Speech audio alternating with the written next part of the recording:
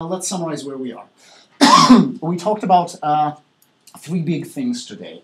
We talked about frequent power laws, so that's Zipf's law and Mandelbrot's law.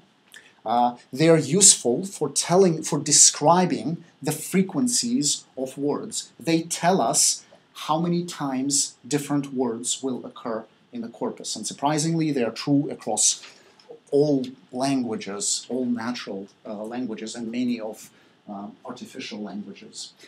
We talked about Heape's law.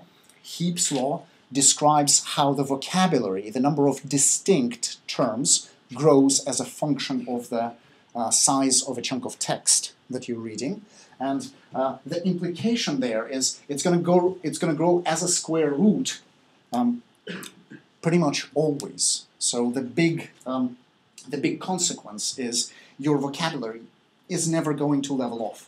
You're always going to get new words coming into the vocabulary, and you can never stop growing it. You have to, whatever data structures you come up with as a search engine, have to be able to cope with that.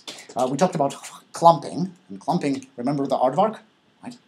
There it is again. It's an extremely unlikely word, and yet we see it so many times in this lecture, and that's because once you mention it, it will keep occurring again and again and again. So word frequencies are really like rare diseases, but infectious, highly infectious.